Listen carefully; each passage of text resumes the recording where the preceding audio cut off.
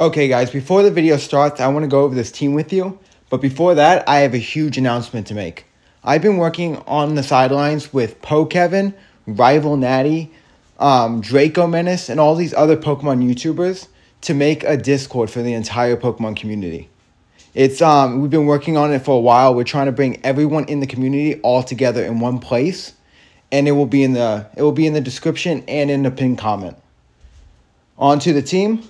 We have the main point of this team is Choice Band Arcanine full speed F. So it's meant to tear it into water in front of Walking Wake, the biggest threat in OU right now, and just OHKO it with outrage. It's really funny and it works more than you think.